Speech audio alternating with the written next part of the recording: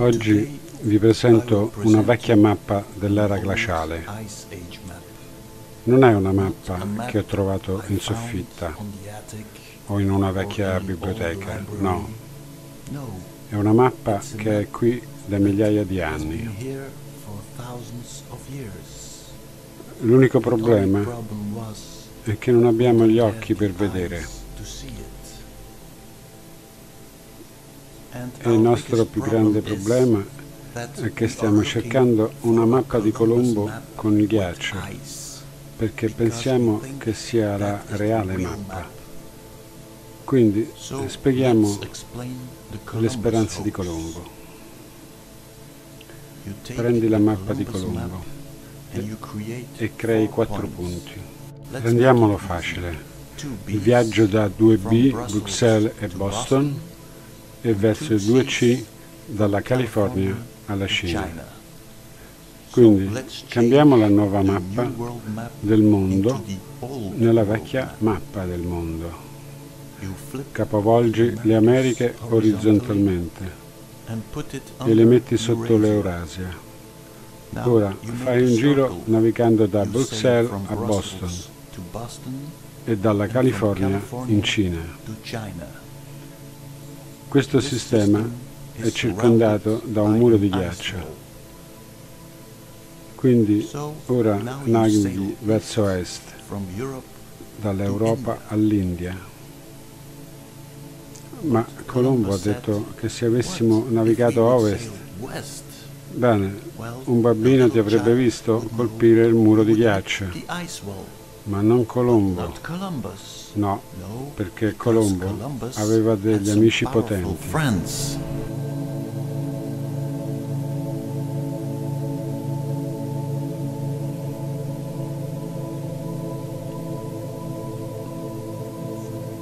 Così Colombo ha iniziato a navigare verso ovest e sai cosa? Ha scoperto un nuovo continente. Era un nuovo continente? Beh, naturalmente lo era. Se prendi il vecchio continente, lo giri orizzontalmente e lo metti in un altro posto, è un nuovo continente. Se vuoi andare da Bruxelles a Boston è facile, ma se vuoi andare dalla California alla Cina, l'unico modo per arrivarci è su un mondo a forma di palla. E così trasformi il cerchio in una ciotola. Ora abbiamo il nuovo mondo. Dal momento in cui Colombo ha scoperto le Americhe, hai mappe rettangolari o hai la mappa a doppia sfera. Quando vedi una mappa a palle raddoppiate, significa che ti prendono per le palle. Le uniche mappe del mondo reale sono mappe circolari. Ovviamente tutto questo suona incredibile, ma lascia che te lo provi con la vecchia mappa che ho trovato. Come sono arrivato a questa mappa? Ti farò un breve riassunto. 1. La Luna è il riflesso della Terra. 2. Viviamo in un cratere chiamato Sulpicius Gallus M. 3. L'Antartide si adatta perfettamente al cratere Sulpicius Gallus M.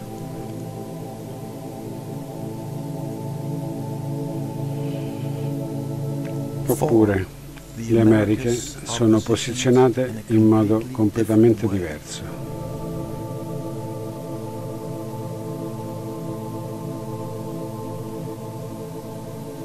Quindi, ora che abbiamo la vera mappa del mondo, è abbastanza facile trovare una mappa del palcoscenico ghiacciato. Come molte culture europee sono state distrutte dai parassiti cattolici, pensavo che forse c'è ancora del sapere nella cultura musulmana. Quindi ho digitato Old Muslim Map. Bingo! Ho incontrato la mappa di Ibn al-Wadi, spero di aver pronunciato correttamente, Ce ne sono diverse versioni, probabilmente tutte copie dell'originale, ma fortunatamente sono arrivato a questo per caso. Nel corso dei secoli le persone hanno cercato di spiegare questa mappa e ci hanno messo dei nomi sbagliato perché pensano Colombo.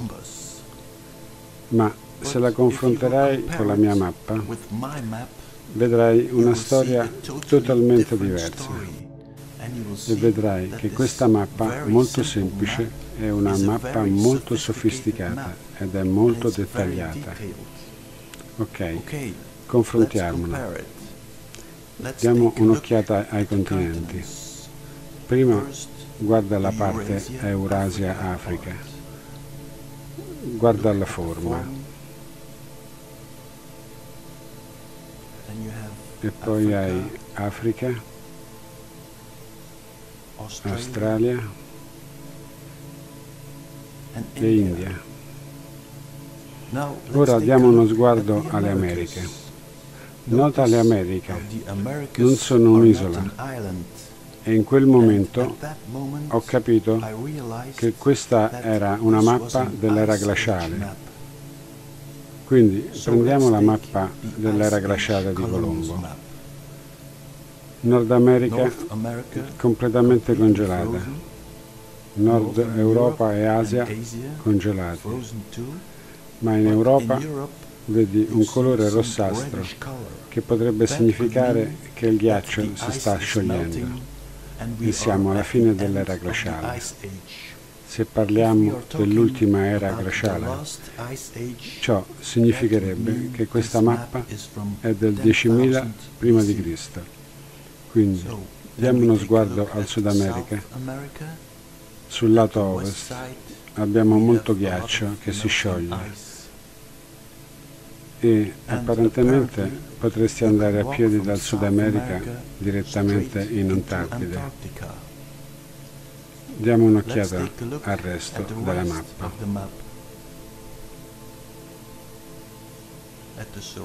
Ai dintorni dei continenti, molto simili. Ora diamo uno sguardo all'Antartide. Vedi il punto centrale e dal punto centrale hai un grande mare, andando nella Terra più grande.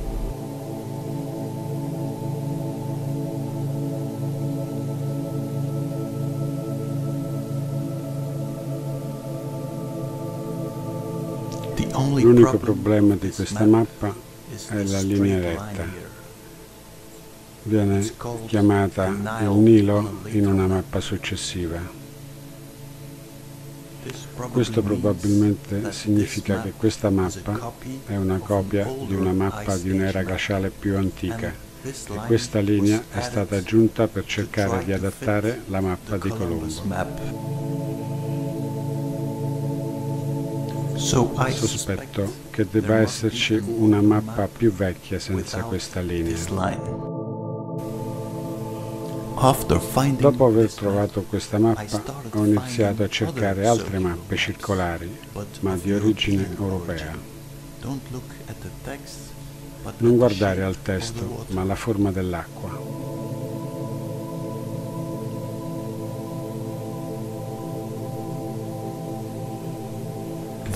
Poi mi sono imbattuto in una mappa molto speciale, che era più come un dipinto.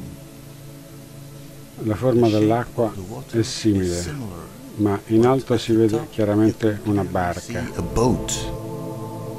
l'arca di Noè, sul monte Ararat. In un video precedente ho dichiarato che l'arca si è arenata al di fuori del cratere, ma a quanto pare si è arenata nel cratere. Quindi il monte Ararat è in Antartide e questo mi ha colpito. Ascoltare le parole Mount Ararat, Antarctica, Mount Ararat, Antarctica. Ora capisco da dove viene la parola Antartide.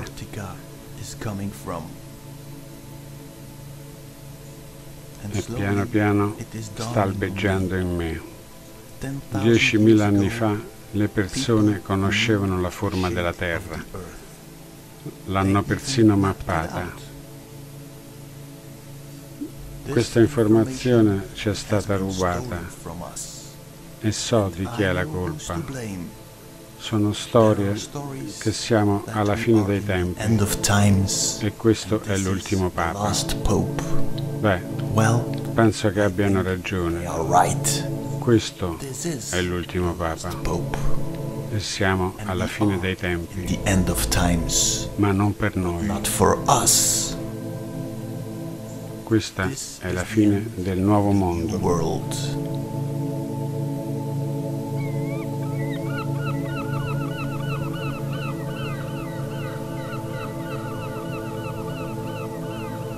Il vecchio mondo è tornato.